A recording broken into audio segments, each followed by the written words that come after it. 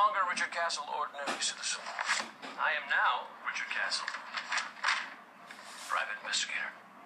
You got your PI's license? Without telling me. I took it on my course finished last night. Are you surprised? Can we talk for a second? Excuse me.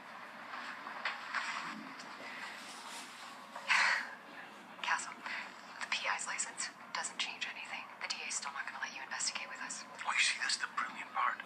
I'm not going to be investigating with you. No. Instead, I'm going to conduct my own parallel investigation alongside yours. Nice try, but you know that's not gonna fly. Actually, it will fly. You see, as a licensed PI, I'm legally entitled to investigate this case on behalf of my client. So who's your client? I'm sorry, that's confidential. I'm sorry, so is this investigation.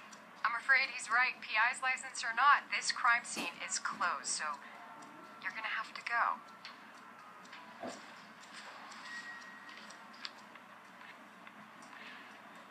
That's fine.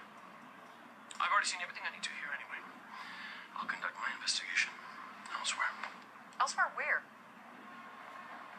I'm sorry, that's confidential too.